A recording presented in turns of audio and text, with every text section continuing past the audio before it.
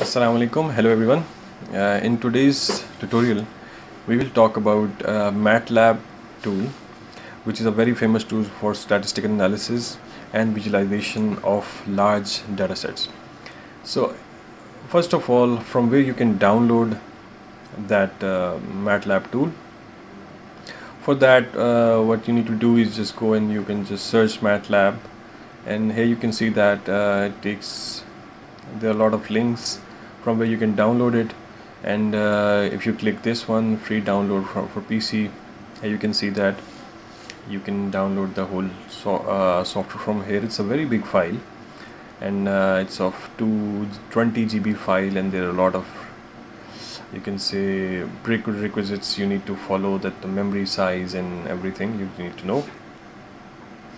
And there is one other way that you can use that online, right? And one other thing, that is, here you can see that if you just copy this link, I'll paste that in the below comment section here. You can just copy that link and you can go to the website where you can upload or you can use the MATLAB. So first of all, let's load one file. Just open it. I've just clicked upload, and now it's uploading in this MATLAB. So if you see this file, here you can say that there are a lot of different numbers. There's a data which contains rows and columns, and there's a very complex numerical information here available that can be of any information, any values related to any statistical data or any bank receipts or any genetic data or biological data or anything, right? So this data file, then now this is uploaded here, right? Now first thing what you need to do is you have to load this file. So this is just uploaded right now. You can just click it and you can go through whole file, right? But now if you want to load this file, we need to use the load command, right? Just write load and then data underscore file, and it will load the data file, right? Now here you can see in the workspace this data file is loaded, right? And yes, now if you want to do further things, let's say if you just click it, and you can see that this is the detail of all the files, and it's 9 columns and more than 1000 rows, and all the file is loaded here, right?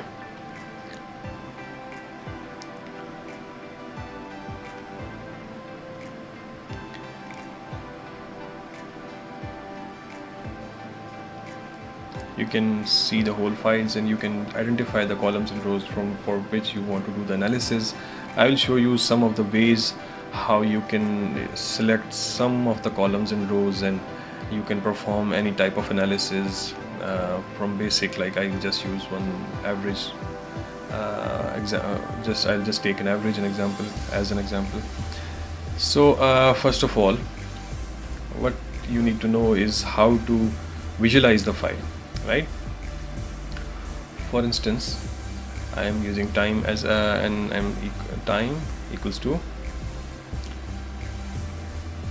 data file, which is loaded. I'm saving that information in time, and then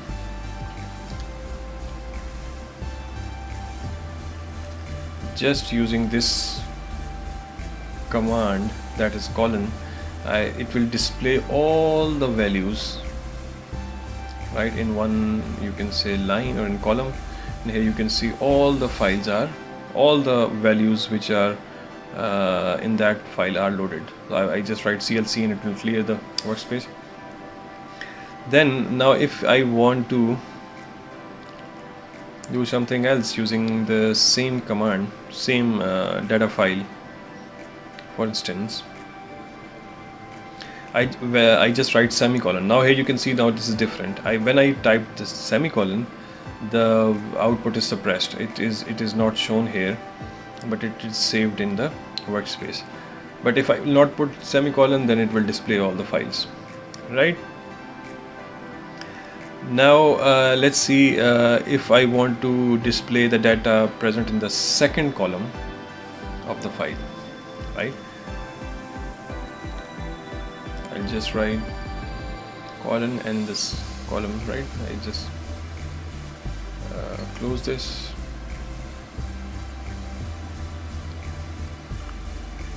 And then enter.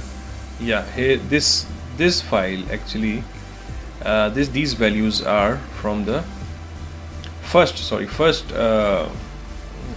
column of the data file. And now if I want to do, for instance, let's say using the census function command, I want to eliminate some data and I want to store some of the data in the for my analysis. For example, just colon, and I'm just saving the file from the second column, and I'm excluding the rest of the eliminating or excluding some of the information present in the first column of the data, right? Now if I just want to, now you can see that how this is eliminated. Now I am from first row to sixth row, I want to paste, and here you can see that it is pasted from the first to sixth row. If we see in the data file here, you can see that let's go at the top.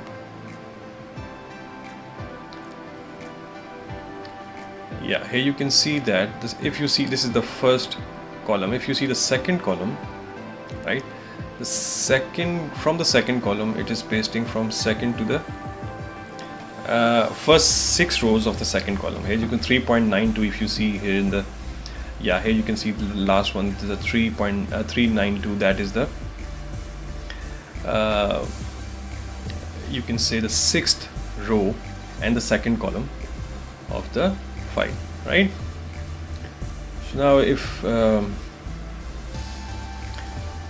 what you need to do, let's play around with this information, right? Here you can see all the commands, and I will paste these commands at the end of the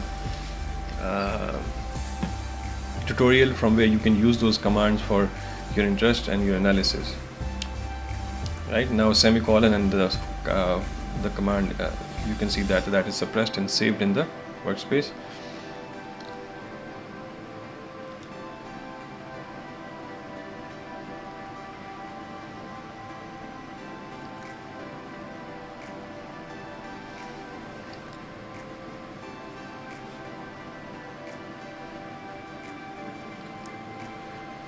Now here you can see that the fourth, because now only the 4 columns are saved from 1 to 4, and all those files are pasted here. Now let's see if we want to take the average. Right, so this is the mean function we can use here. Okay.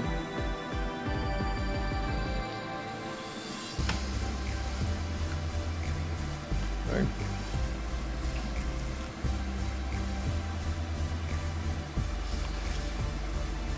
In census, comma, row name, that is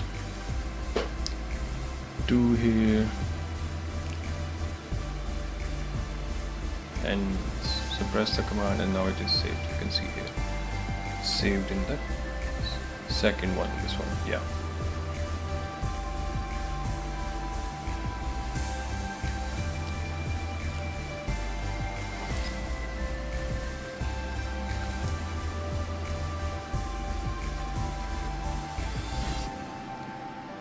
Now this is now here you can see that the command is pasted from 1 to 6, and the average from 1 colon 6 to 1 to 6 to comma 1, right? Now I want to plot this, right, and using the plot function, writing this like time comma census bracket colon comma 2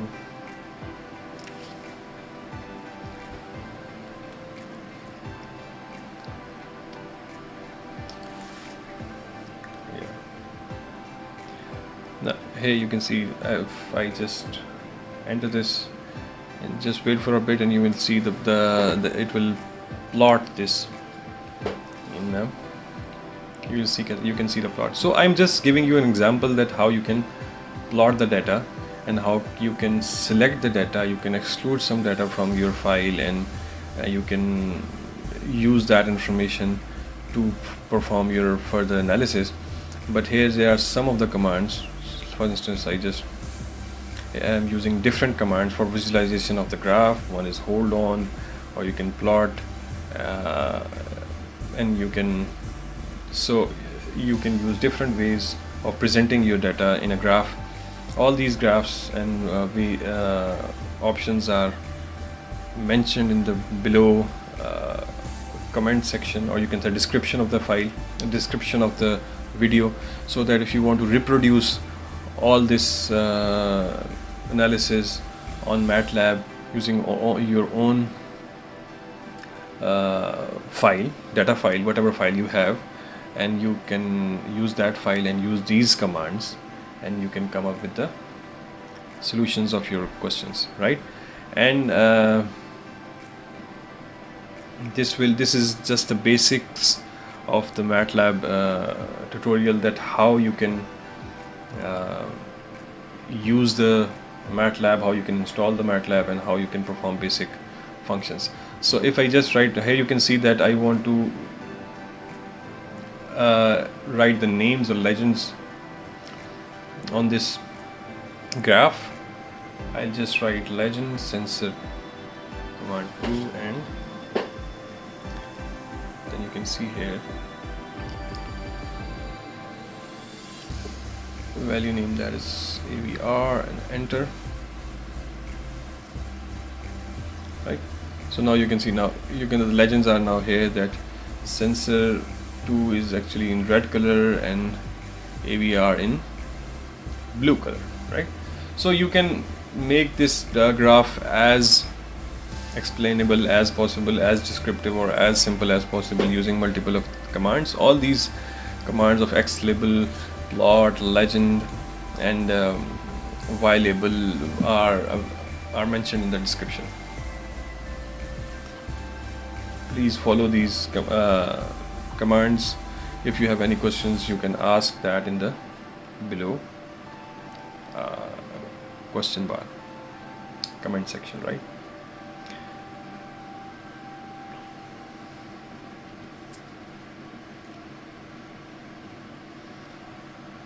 So now you can see that time seconds is mentioned here, and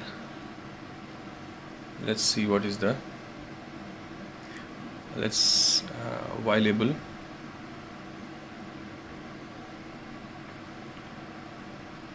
Now this will put the sensor value here, right?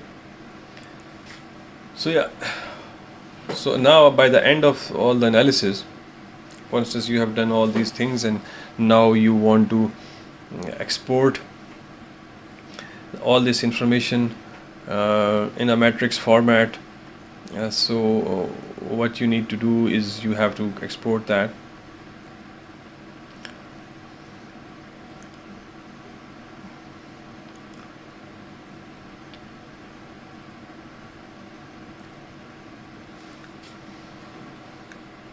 And yeah, you can just,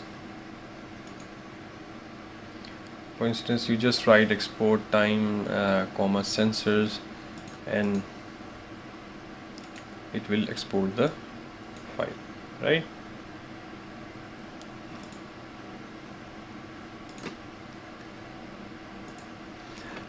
I think all these things will be clear to you when you will perform all these analysis yourself. I think that's enough. Thank you very much for your time. Bye bye.